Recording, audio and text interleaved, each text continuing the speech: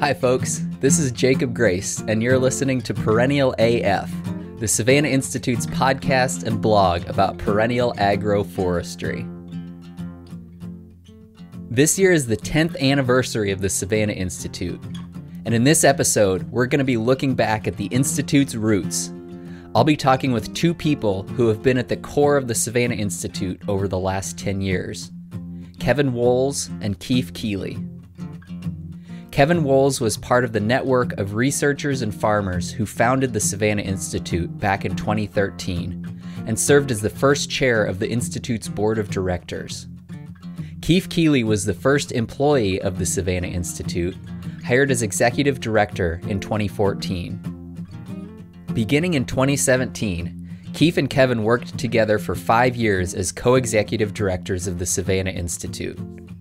During those 5 years, the organization went from being a scrappy startup with 3 part-time employees collectively doing the work of 1 full-time staff person to being a thriving nonprofit with over 20 employees that had purchased land in southern Wisconsin to establish a home farm and had launched a spin-off business called Canopy Farm Management to provide for-profit support for Midwest agroforestry. Keefe Keeley continues to serve as executive director of the Savanna Institute, while Kevin Wolz is now CEO of Canopy Farm Management. Earlier this month, I met with them over Zoom to talk about the origins of the Savanna Institute. I started by asking them what they'd been nerding out about lately, and by telling them about a book I'd been reading by Mark Twain. My favorite Mark Twain line is, "There are lies, damned lies, and statistics." He has so many good quotes, both funny and serious, and I used one of them yesterday, which was, a gentleman is a man who knows how to play the banjo but doesn't. So I don't know if that makes me a gentleman or not. My mom would appreciate that. She's a banjo player. Yeah. I feel like most of what I nerd out about these days is the technology and equipment side of things, thinking about just how do we make all this more efficient and effective. The amount of effort and investment spent over the last 100 years on row crop oriented technology is just kind of mind boggling, and compare that to the amount of investment and time spent on tree-oriented equipment is just minuscule. And so in a way we can benefit from all the stuff that the row crop folks have worked on, because, a lot of the tech can be moved over and applied, but we're just at the tip of the iceberg really when applying it all to trees. So there's a lot of low-hanging fruit to work on. So we'll start with those, I guess. Yeah. Is the low-hanging fruit easier to harvest mechanically than the not low-hanging fruit? Sorry, there are going to be a lot more of those as we get into it here. Yeah, Kevin, that sounds a lot like one of the first episodes we did was with Eric Wolski, and he was basically talking about, like, why are we still planting trees the same way we did 100 years ago when we have tractors that can drive themselves? So, yeah, we had a lot of fun talking about that.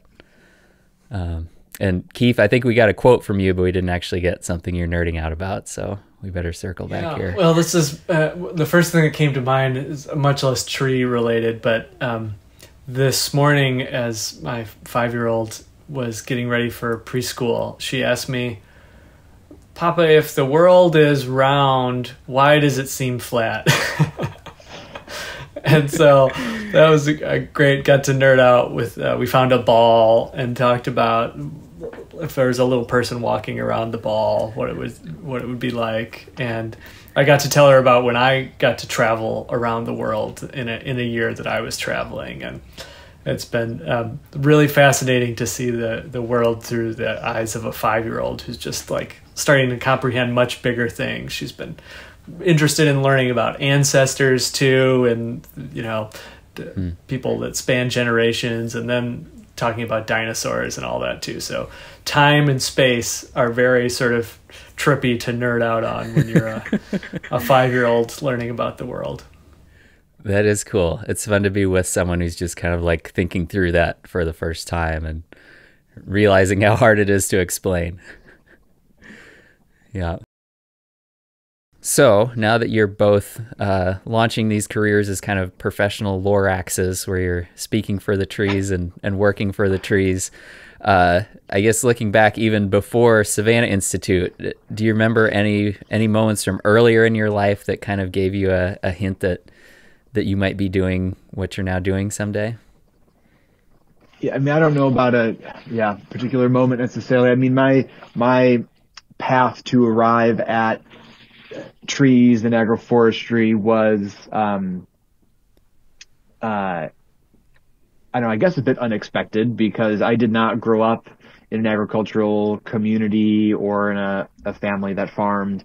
I grew up in the suburbs of Chicago, but happened to be in the suburbs that are surrounded by forest preserves and parks. And so in high school, I started getting involved in just habitat restoration, so kind of pure ecological restoration. Again, not agriculture by any means, and really fell in love with that. Really kind of discovered nature as this big inspiration from me. Decided I want to be a biologist. Went down that whole path, and then when I arrived down in Central Illinois for college, there really wasn't, like, I was used to going out and finding a degraded forest or prairie to go and, tear out the invasives and restore it. But at least you had something there to work with. And then I arrived in Central Illinois, and like there really wasn't much to, like, it's not there anymore. So I had to really quickly reconcile, okay, well, we obviously have to have all these acres here making money and growing food, and we need to eat. But like, we also need to do this restoration thing. We need nature back to combat the climate crisis and all these things. And so really had to start reconciling those two things, and then discovered agroforestry and tree crops, and that was kind of just, then waterfalled down all of that. So it was interesting that kind of going to the belly of the beast, sometimes I call it, down in the Corn Belt, and kind of seeing this vacuum, and then realizing, okay, there's it can't be black and white. What's the gray area in the middle where we can be working? Yeah, I like the idea of how do you do habitat restoration when you have no habitat left to begin with, or it's just like bare ground. That's interesting. And then I also wanted to ask, is it true that your dad has a construction business, or did have? Yeah, he was in construction. Yeah. Yeah, I see some connections between that and doing Canopy, where you're kind of coming in and not building buildings, but building infrastructure and working with a lot of the things that, I don't know, it seems similar to me to having a construction business in some ways. Yeah, I mean, I think what, to me, something that has, for me, had to be so front and center is keeping the optimism present while kind of working on all this, because I mean, all of us are showered every day left and right with the latest symptom of the climate crisis rearing its head, and every year we get an update from the IPCC about just how horrible things are, and sometimes it's really hard to keep your head up, keep focused, keep optimistic, like, okay, we can still manage this, and but we have to. And I think that from my childhood and from my parents, really kind of taught me always that like, yeah, there's always a solution. We can figure it out. My dad working in the garage tinkering, like, if there's something broken, there's never a like, oh, we got to go buy a new thing. Like, no, we can fix this. There's a way to do it. It may take a little bit of time, but we can do it. And I think that kind of optimism and just kind of proactive kind of attitude has been really instrumental in being able to keep that optimism front and center as we still try to plow ahead in spite of the accelerating climate crisis. Metaphor than plow ahead, though, Kevin. That's a great story, though. I love it all. I knew you were going to say that. I knew that was coming. Yeah, it's amazing how many of our phrases, I mean, here in the Midwest at least, how many of our phrases come out of agricultural culture. Out of the woods yet. Right. Yeah. Well, what if we need to get back in the woods? Maybe that's where we're supposed to be. Yeah. I've never heard that before, Kevin. Just in particular, I know your dad, Jim, is a great person to have around when you're on any project, but that makes a lot of sense hearing about his influence on just the kind of let's fix this mentality.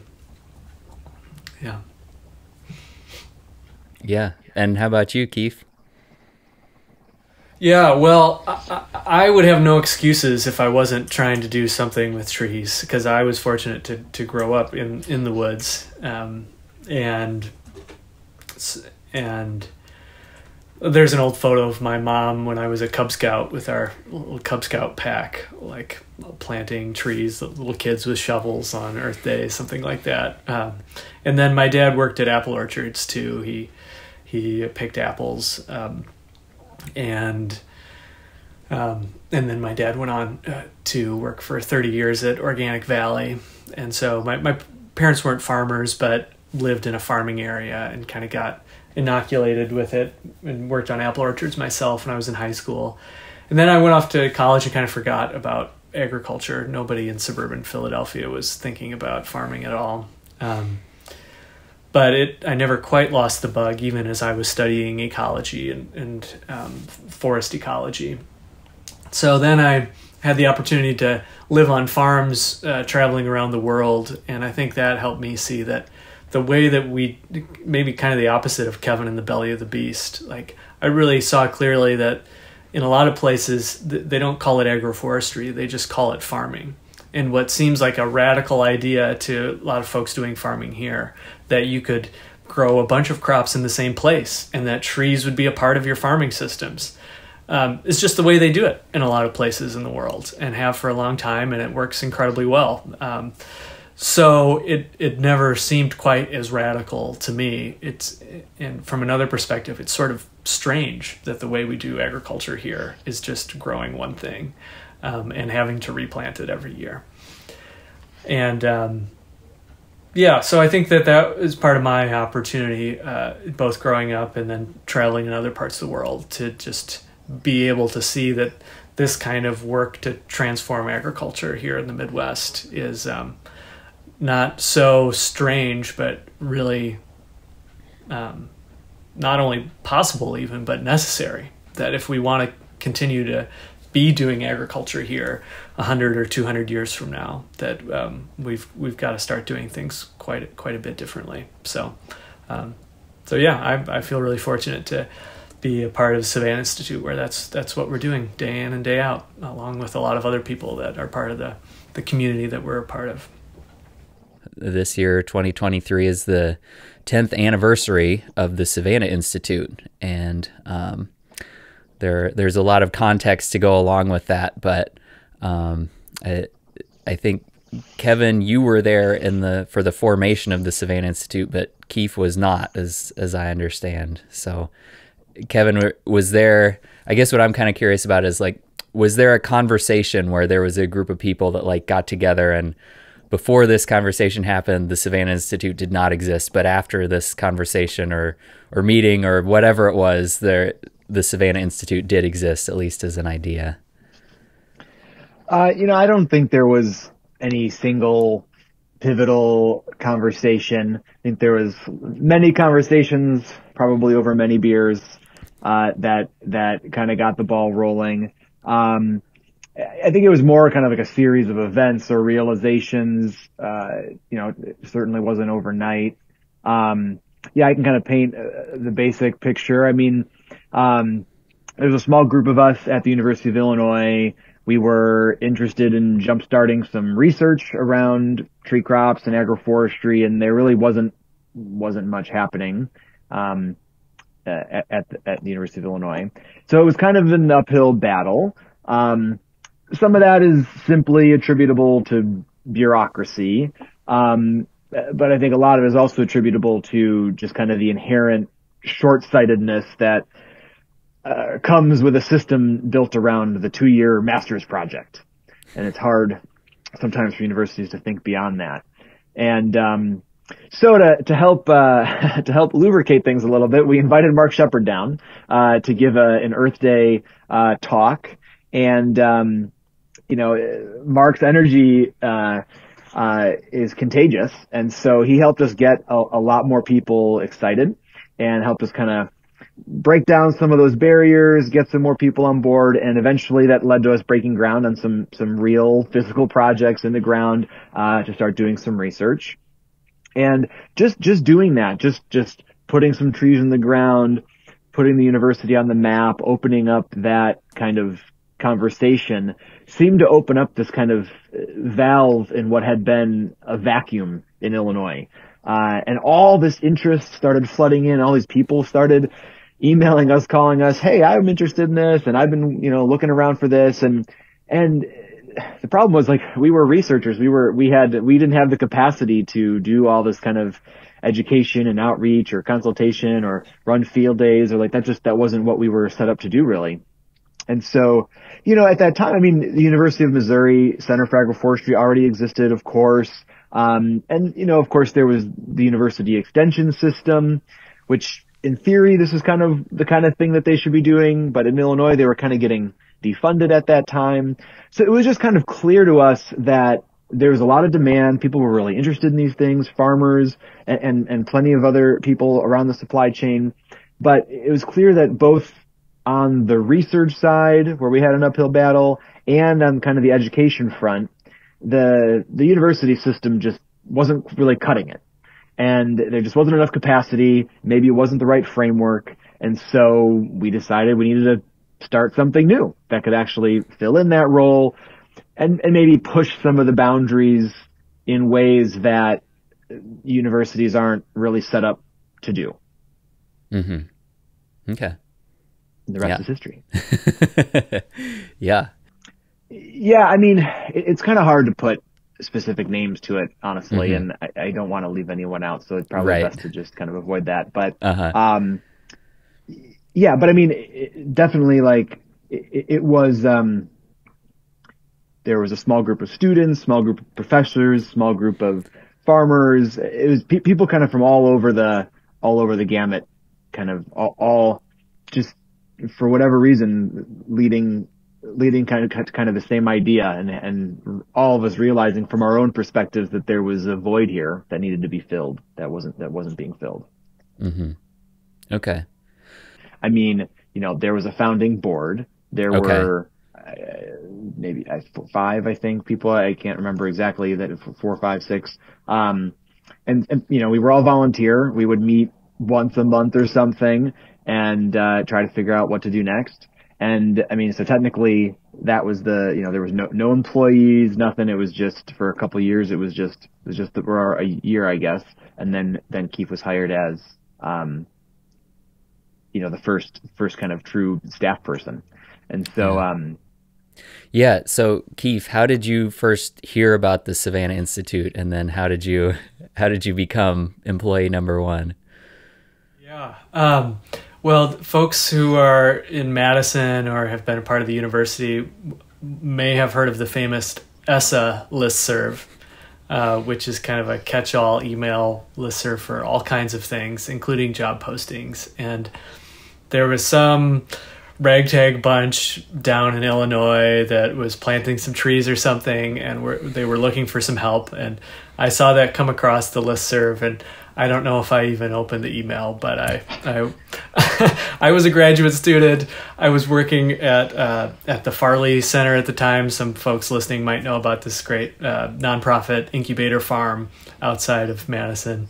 And so I didn't need another job helping another nonprofit get started. And while I was finishing grad school, but a friend who I was in grad school with, Anna Cates, had seen this posting too. And so she said to me, "Keefe, I saw this thing going on in Illinois, and I thought of you. It seems like something you might be really interested in." So I took another look at it, and it did look really interesting, actually, what they were starting and looking to do more of. And so I thought I would connect with them, and I was very impressed right away, just at the vision and frankly, how much they had their act together for a startup group of volunteers. And so I was attracted to see what could happen. And as Kevin said, the rest is history. Great. And so we are celebrating the 10-year anniversary this year, but to kind of zoom back a little bit, around 5 years ago, there were only 3 part-time employees, correct? Which Kevin said added up to basically one full-time staff member 5 years ago. So a lot of what's happened in the last 10 years has actually happened in the last 5 years, we might say. But what were some of the things that were going on in those first 5 years, or was kind of embedded within the universities a little bit and people kind of working on the side to get things going? Well, so a lot of what Kevin mentioned, in those early days, Savanna Institute was really connective tissue for research that was happening at the university, and it started at Urbana-Champaign, the University of Illinois, but it also included starting to connect with other universities, what some of Wisconsin was doing with hazelnuts, and some of the folks in Minnesota working on that too. I got connected with Purdue Extension that had a small farms program that was doing some agroforestry, building our ties with the Center for Agroforestry in Missouri. And like Kevin said, a lot of our activities were in that sort of connective tissue space with universities and the farming community. And when universities were looking for farmers to partner with, then Savanna Institute, we had started to build our network through one of our first programs was called the case study program. And really what it was a sort of a way for farmers, beginning farmers who were starting to do agroforestry, to document some of what they were learning and share with other beginning farmers. Here's what's working, here's what's not working. And so that was one of the ways that we built up our network early on, was farmers who participated in that network.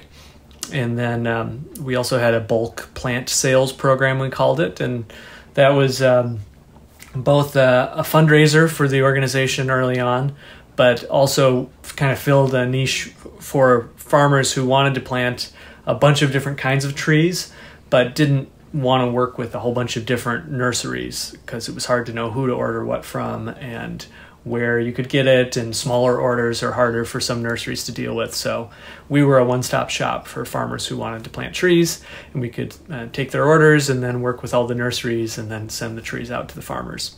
So that was some of what we were doing in those early years, and really the outcome of it was it got us connected. Like Kevin was saying, it was sort of a gravitational force of people who were interested in this and doing it.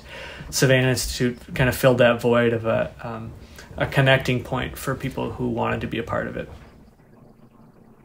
Okay. Kevin, anything to add to that? Well, I think just, in those early years, because we were all kind of part-time or volunteers, and we also all had the roles that we were playing outside of Savanna Institute proper. And so many of us were either grad students or had some other shoes we were filling elsewhere. And so, a lot of the important work at that time was also laying the groundwork for agroforestry work in other institutions and in other places, and trying to seed those ideas in places where they already had funding and capacity. So that was a big part of our role at that point too. Okay. Kevin, at what point were you co-executive directors then? January 1st, 2017. And you were co-directors until Canopy spun off? Is that what I remember? Yep, until January 1st, 2022. Okay. So it's exactly 5 years. Exactly 5 years, yep. I don't like to do any major life transitions unless it's on January 1st. Right. Yep. That's a good way to do it. Leo was born on December 25th, though. Yeah, I was trying to keep him in for another couple days. Yeah. Okay, so then kind of on this, looking back, when was the first PFG?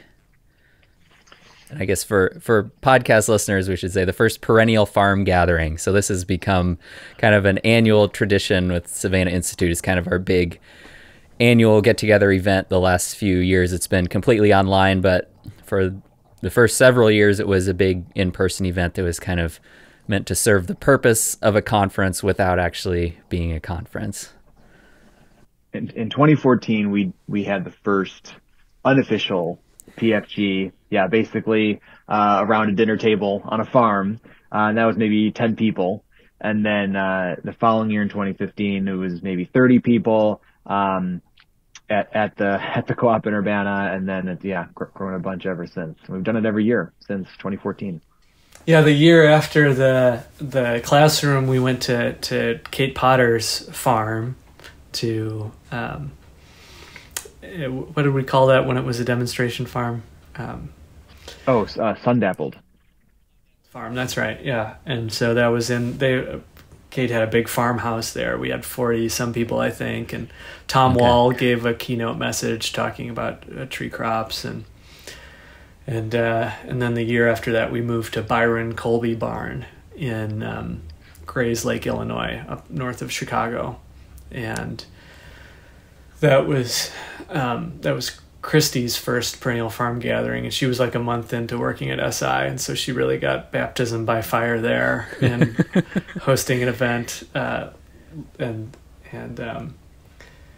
that was a great event there too. We did a kind of a field workshop with the farm there with Jeff and Jen Miller, a kind of a site assessment and design, and then they ended up planting an agroforestry system after the PFG. So cool. I haven't been back there in the 5 years since we had the PFG there, but I'm anxious to go back now and see what the trees look like. Yeah, I think we have some pictures from that on file too, and I can picture the barn space. And then after that, it came to Madison, right? To the that was at the Lake Farm Park yes. south of Madison, and we did that in partnership with Greenland's Blue Waters that year. So that was a great way to build connections with some of the regional organizations and get some new people introduced to Savanna Institute, and that was the first time we had the event in Wisconsin too. So okay, yeah, okay. Great. And we kind of talked about this a little bit, but what were some of the first research projects or field days that you remember the Savanna Institute being a part of? Well, of course, the kind of first project wasn't even a Savanna Institute official project, but the research site that we established at the University of Illinois, where I did a lot of my own research at, was kind of started around the same time that SI started. SI was certainly involved in some of the visioning there, and then when we would have field days, SI was really involved in the outreach portion of it. And so SI continues to be involved actually in that research project here. 10 years later, we're actually, SI is leading going out and taking the kind of decade time point soil cores and woody biomass carbon assessment, and 10 years after planting those trees, now we're going back and doing the first real kind of comprehensive checkup, at least from a carbon perspective. So that's pretty cool that it's still going and SI is still involved and kind of leading the way there. Great. Yeah, and then some of the first projects that were officially Savanna Institute in the lead were grants that we wrote to the North Central USDA SARE program, Sustainable Agriculture Research and Education, I think. And the first project we did was called Crop Performance, Pests, and Pollinators in Diverse Agroforestry Systems. And we worked with a handful of farms to compare those things, how were the crops growing, and then did some arthropod or insect surveys to see which pests and which pollinators were present in agroforestry systems, and then in row crop and in hay fields and forests nearby. So we had some comparisons on what was happening in these young agroforestry systems with the insect communities. And that was another project where we got some interesting data that actually showed some difference in those insect populations, but it also, what the outreach and the community or network building was a really important part of it, because we had some events then, and we were partnering with farmers in the research. We did some, with that same grant program, silvopasture establishment study. That was some of our first research project, working with farms in Wisconsin and in Indiana as well.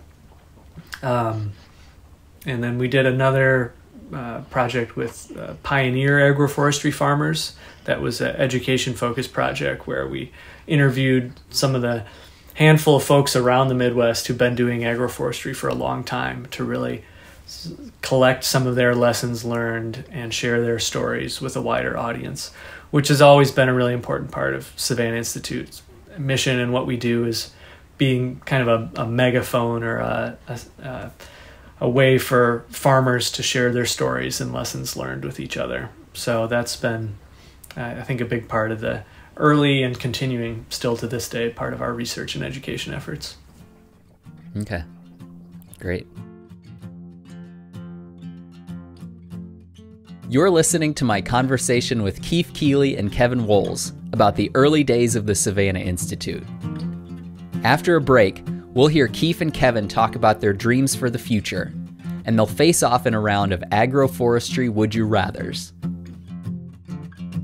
This podcast is made possible by the Grassland 2.0 project, which is working to transform Midwest agriculture to perennial agro ecosystems, just like Savanna Institute is. That was bad. This podcast is... I'm just going to start over. I'm thinking. You can't think and talk at the same time. Everybody knows that. I'm proof of that. This podcast is made possible by the Grassland 2.0 project, which is working to transform Midwest agriculture to perennial agro ecosystems, just like Savanna Institute is. Grassland 2.0 believes that caring for ourselves means caring for the land, and that perennial farming methods like managed grazing and agroforestry are our best option for doing so. You can learn more and get involved at grasslandag.org. Perennial AF is also sponsored by Canopy, a perennial farm management business and tree crop nursery based in Illinois and Wisconsin. Launched in 2022 by the Savanna Institute and Grantham Environmental Trust, Canopy is helping scale up agroforestry in the Midwest by providing plant material and farm management services. You can learn more about what products and services are available in your area at canopyfm.com. And up next, we'll be talking a bit more about how Canopy came into existence. Keefe and Kevin will say more about why Savanna Institute has always had a vision for transformational change, and how, as Keefe says, we're not going to achieve that by doing some nice projects on the margins. Also, if it wasn't clear already, it will become even more obvious that Keefe and Kevin are both the parents of small children. We get the impression that the Savanna Institute has always had an ambitious vision for what it wants to achieve, or at least what it wants to support and see in the Midwest. And what's been the biggest surprise over the last 10 years of kind of starting with this transformational vision and trying to work towards it? I mean, to me, the piece of it that's, I think, surprises a lot of people is that we talk about transforming agriculture. And agriculture and the food system, it's such a big thing that it just seems kind of outrageous that a small nonprofit is going to talk about transforming things. But that's really been in our DNA from the beginning, is seeing that if we're actually going to make a difference in the landscape and biodiversity and in climate, that we're not going to achieve that by doing some nice projects on the margins and on the edges. That we actually have to change the way we do agriculture out across the broad fields of the Midwest.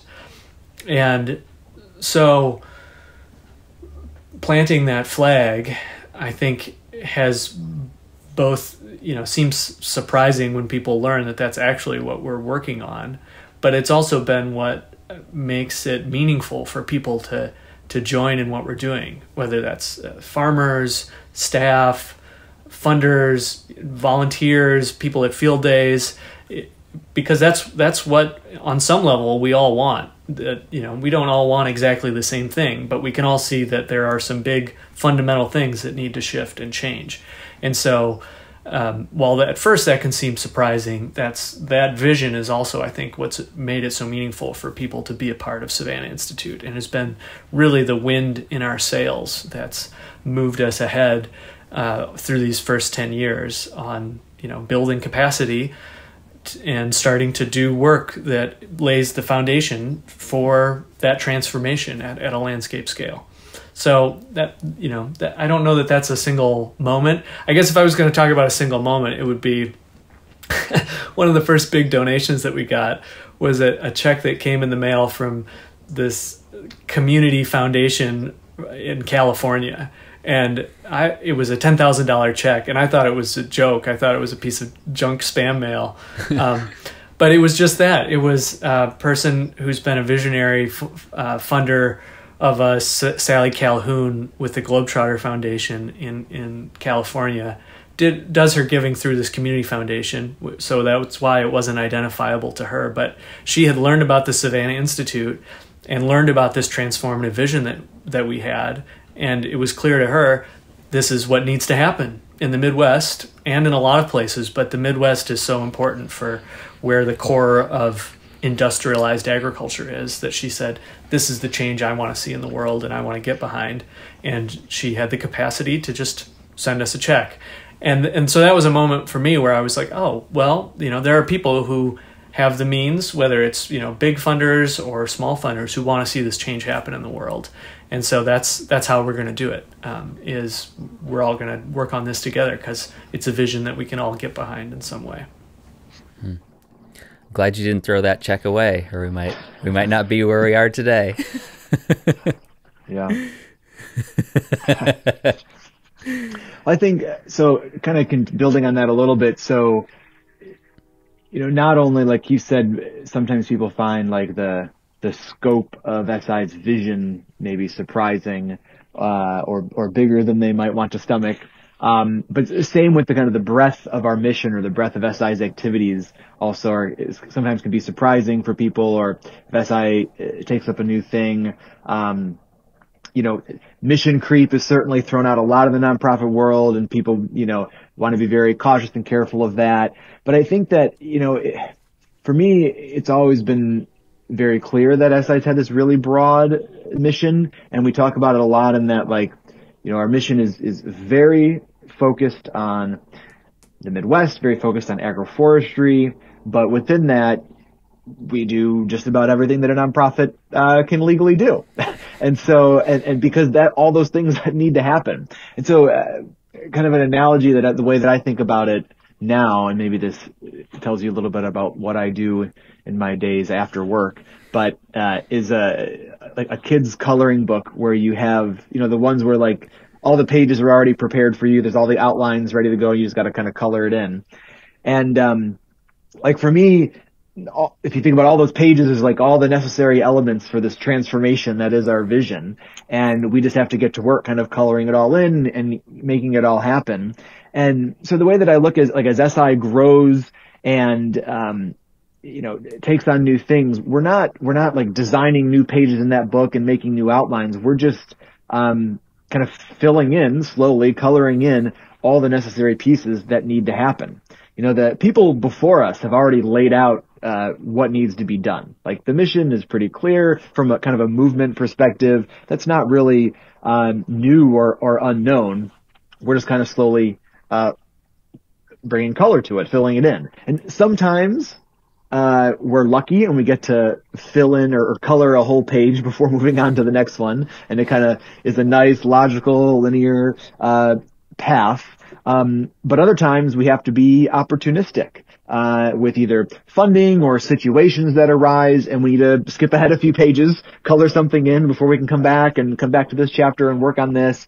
And so from the outside, sometimes it for any organization like this, it might look like, oh, we're skipping around or we're chasing something, but really we're just trying to find the most kind of effective and efficient path forward in transformation. And that is almost never linear and almost never direct.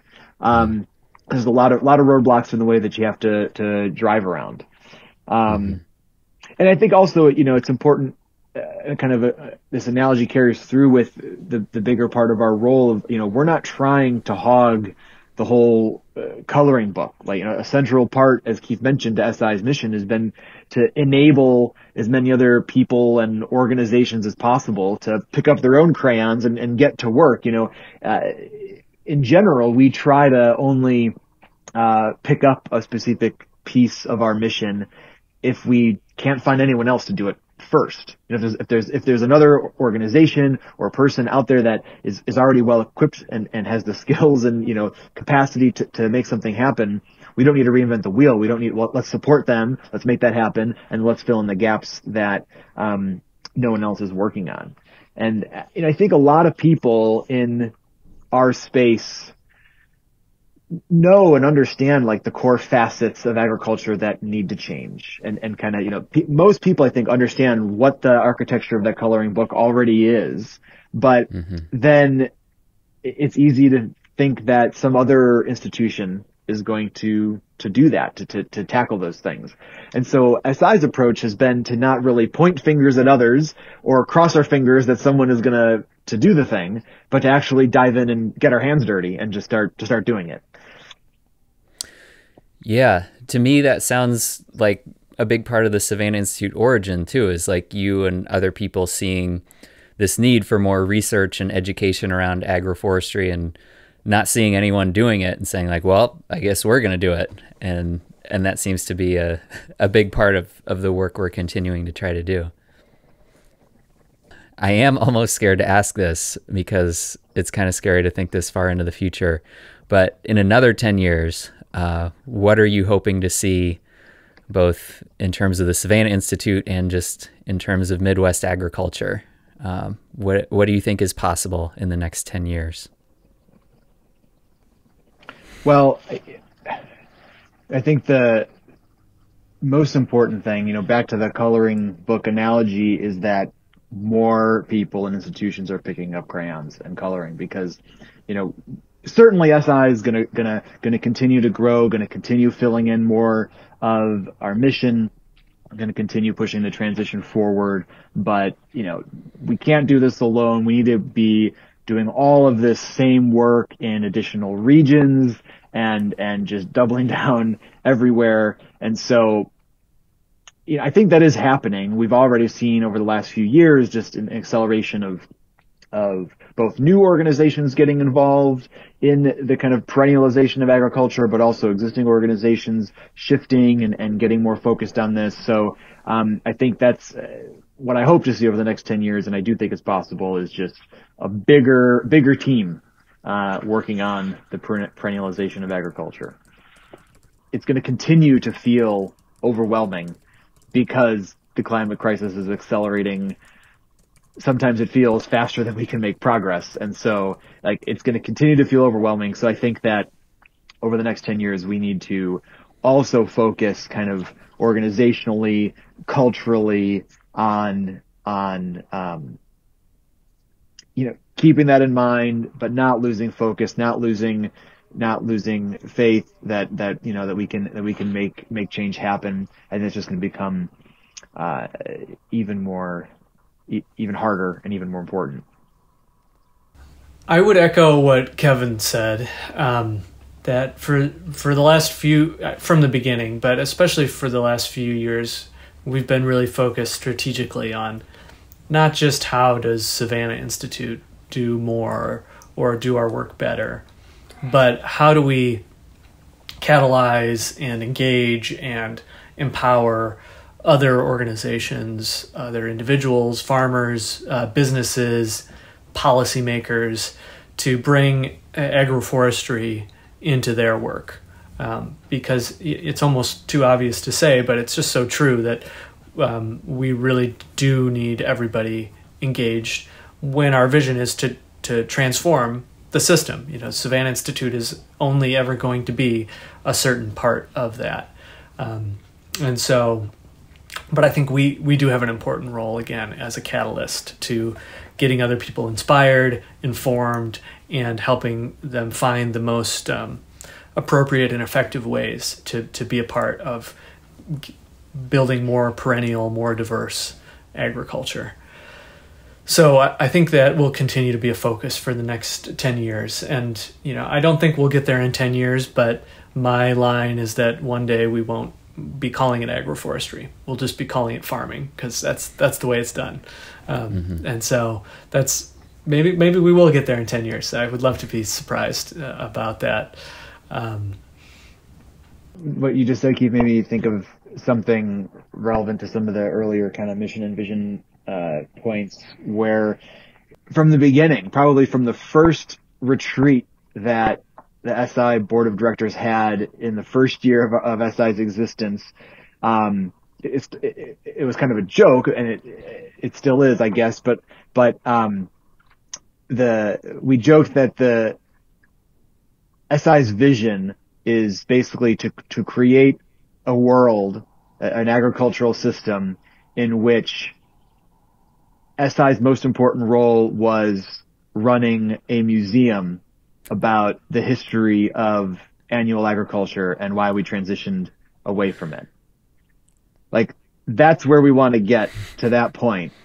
And, we're not going to do that in the next 10 years, but I would love for that to be SI's main programmatic activity. We'll just run the Museum of Monocultures. Yes. Yep. Putting ourselves out of business. I like it.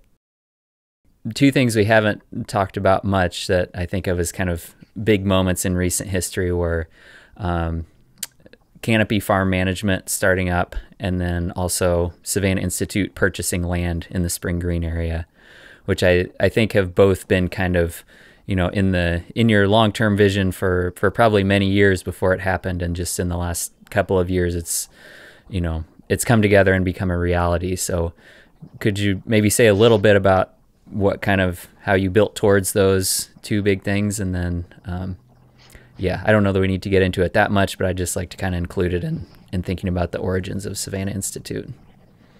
Yeah, I meant to talk a little bit about the canopy piece in the kind of next 10 years question. So I think a big part of where we want to work towards in the next 10 years is just making agroforestry and tree crops easier options for farmers and landowners. Right now, it is difficult to find information. Hopefully it's easier than it was 10 years ago before the Savanna Institute started.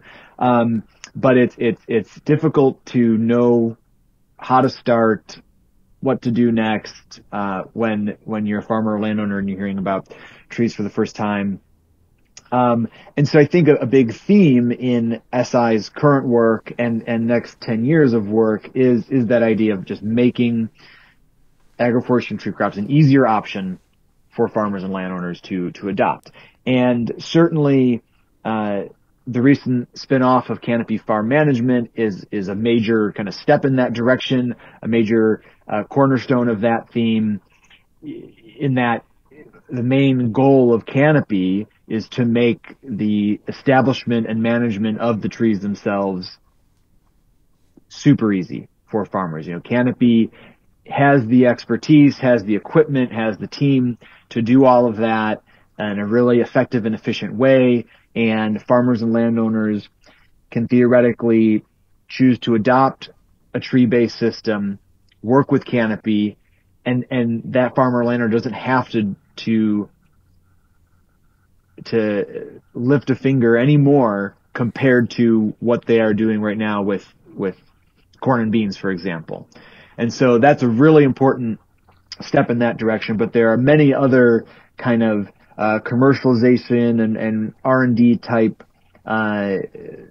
paths that we have to go down in a similar vein to make different aspects of the supply chain easier, reduce barriers so that it can be flooded by many farmers and entrepreneurs down the road. Canopy launched, I guess, end of 2021, start of 2022. Canopy's first tree planting season was spring 2022. That's kind of how we mark time right. At Canopy is tree planting seasons. Okay. And I think that's all really great perspective. The only thing I would add to it, and Kevin, I've heard you say this before too, is, part of the purpose of Savanna Institute spinning off Canopy as its own vehicle, its own business, is so that Savanna Institute can continue to stay focused on our bread and butter, the research, the outreach, the education, and this part of our mission, which is making it easy for landowners like Kevin described, that there's a business set up to do that is really the appropriate vehicle for that. Because ultimately a nonprofit has an important part in the whole ecosystem of agriculture, but most agriculture happens in the sort of the broader commercial world. And so having a business that can operate in that broader world was a part of the strategy for Savanna Institute to keep our focus on our bread and butter and have a business that can really push that part of our mission forward. Yeah. And then maybe to give a little perspective on the Spring Green campus and the story there. Mm-hmm. So, as we talked about Savanna Institute in the early years, we did a lot of our work as a part of a network of farms and partners. And a lot of our programs were research that we did in partnership with those farms, educational events that we did in partnership with those farms and with universities. And we still do a lot of that, more than ever, and we'll continue to do that. But I think it was maybe our board of directors retreat in 2018. We had our first really in-depth conversation about the parts of our mission that weren't really a good fit to do with partner farms.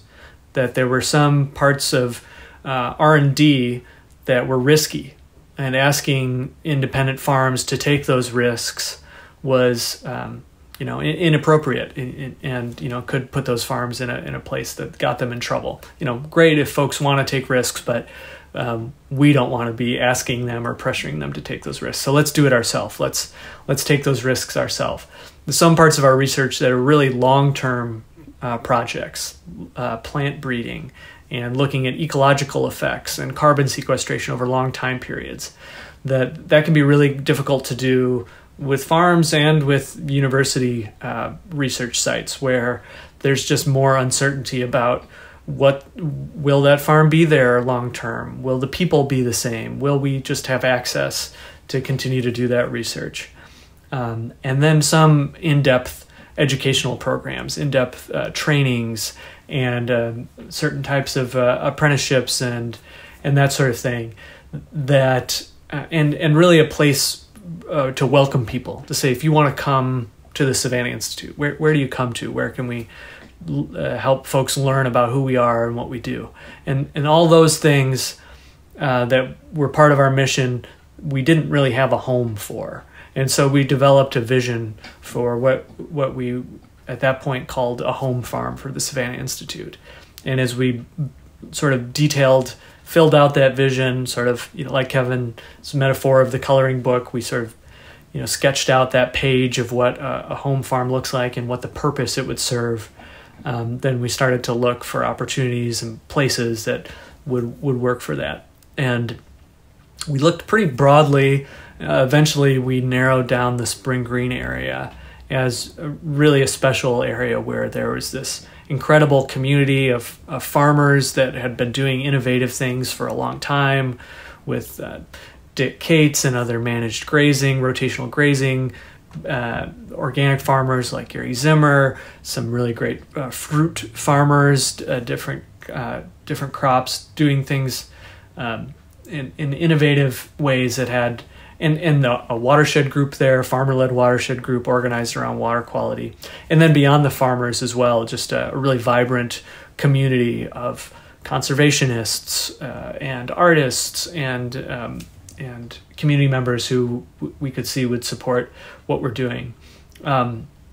And then as we started to talk to folks and say, here's who we are, here's what we're looking for, some people we already knew, and we met new people, opportunities came up where a farm was looking for what's going to happen with the next generation of this farm. And so we sort of mapped on our vision for our needs of our institute and our mission with a few farms in Spring Green that were looking for what's next in the story of this farm.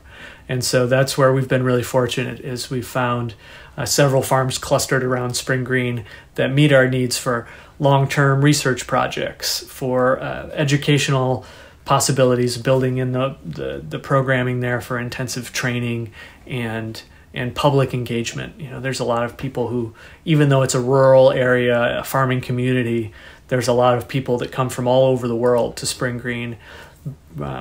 For Frank Lloyd Wright's Taliesin is there. It's a World Heritage Site. There's the American Players Theater, which is nationally recognized theater. So people come to Spring Green, and now what we're finding is as people come, they get to know Savanna Institute and get inspired by what we're doing and want to be a part of it. And so that's an important part of having a home too. So that's how the Spring Green campus really came to be. And it's just been incredible to see in just a few short years that we've started to put down roots in Spring Green, how the community has been so supportive of us in Spring Green, and we've become a part of the community and able to not just push Savanna Institute's agenda, so to speak, but as we become a part of the community, becoming a part of supporting other aspects of what the community is doing too, like being a part of the farmer-led watershed group, for example, and other things happening too, partnering with Taliesin on events and things like that. So it's really an amazing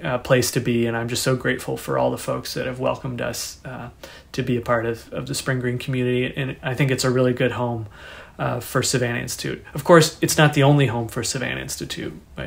We continue to have staff and an office and demonstration farms in Illinois, and that's a really important home for the Institute. And wherever, a network of farms who are mentors that host apprentices through our apprenticeship program, I think of each of these farms as a home of the idea or the mission of Savanna Institute.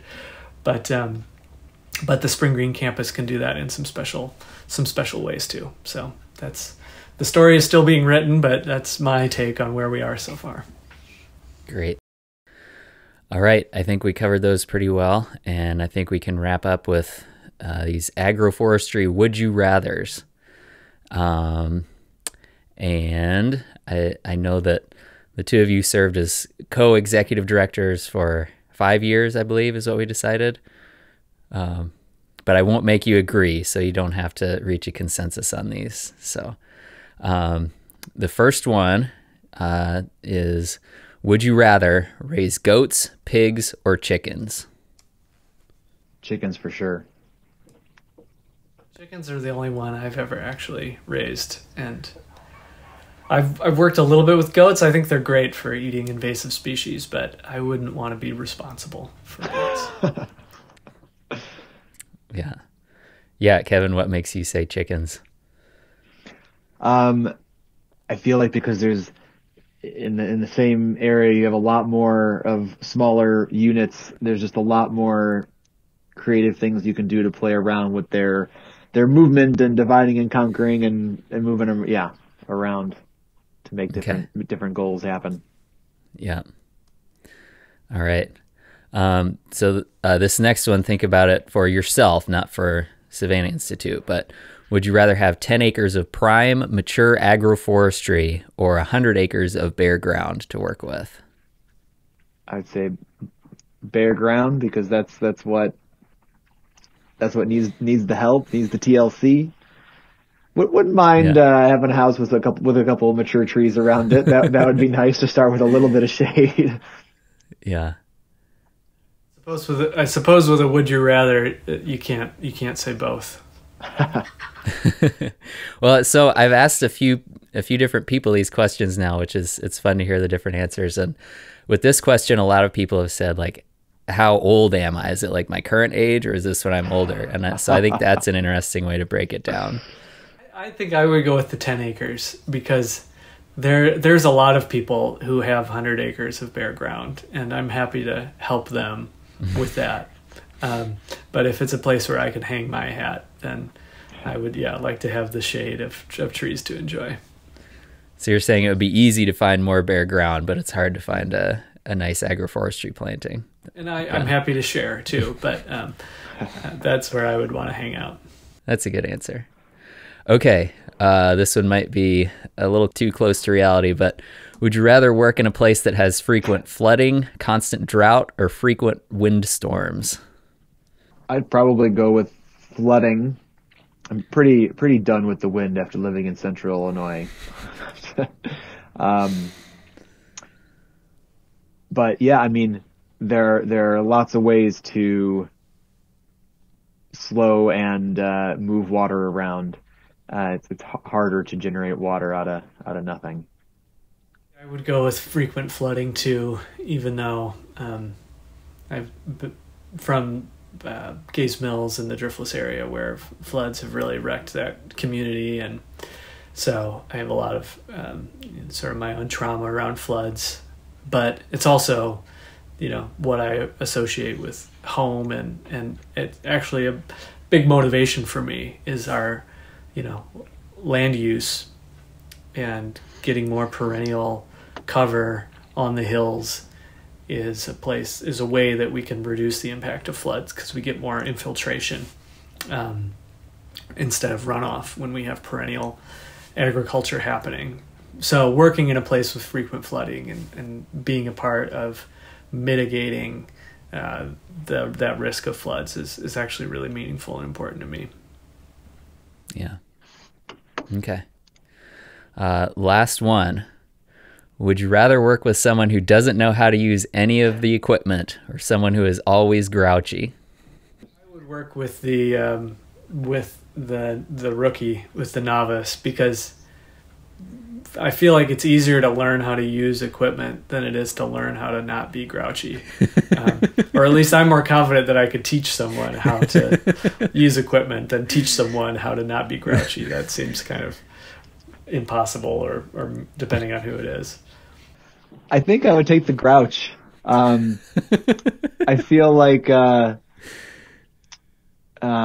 taming a grouch is often mostly about figuring out what kind of beer they like and then forming a relationship around that and figuring out where you have common grounds, where you can grouch about the same things. If you can grouch with a grouch about the same things, you can find some common ground and then work together. Heavy equipment that they're going to be operating for. All right. Well, I think we've gotten some insights into your working relationship right there. So thank you both for doing the Would You Rathers, and thanks for taking the time to talk through the origins of Savanna Institute. Anything you want to say before we wrap up the recording and sign off here? I really want to just emphasize that, while Kevin and I have been privileged to be a part of getting agroforestry in the Midwest going, getting Savanna Institute going, there's a long line of people who came before us, going right back to why we're called the Savanna Institute, the oak savannas here in the Midwest, which are these incredible agricultural ecosystems that Native people have and continue to steward here, that are incredibly diverse, productive, abundant, resilient places where there's resources for humans to survive and lots of other kinds of creatures too. And then through folks who've been a part of envisioning what agriculture in our current era can look like, from J. Russell Smith and tree crops came up, to Mark Shepard came up, and many folks in between there. So, and that's just looking back. And then even in our 10 years, while Kevin and I have had our place in the story, it's really always been about this community vision. and the community, like I say, the wind in our sails, and really, the whole crew of the ship too. So I think that's just really important to, I think it's great that we're having this conversation here, but it's certainly the only reason Savanna Institute has had any success that it's had has been the community of farmers, volunteers, staff, board members, et cetera. The list goes on. And that if we have any success in the future, it'll be because of that too. So a lot of that goes without saying, but I didn't want to go without saying it.